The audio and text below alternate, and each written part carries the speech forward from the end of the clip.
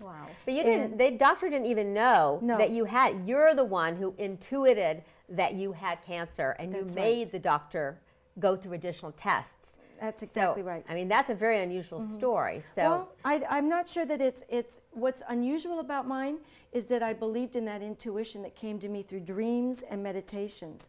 And my spirit guides, which I believe everybody has, I think we're born with guardian angels.